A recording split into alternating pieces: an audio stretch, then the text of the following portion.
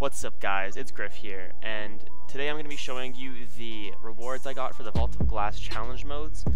I'm also going to be talking about the strategies we did. So for the no teleports, we basically had 5 on the right side, and then me as the Aegis holder, I would be on the left side, basically canceling a teleport when I needed to, and besides that, I would basically just be hiding in the back so I wasn't dying, essentially, and it seemed to work pretty well.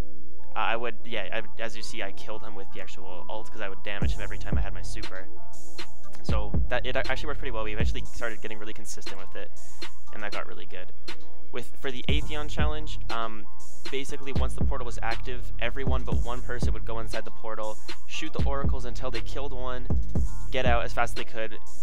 The relic holder would be at the door cleansing, so people that ran out would be instantly cleansed, and yeah, it worked pretty well.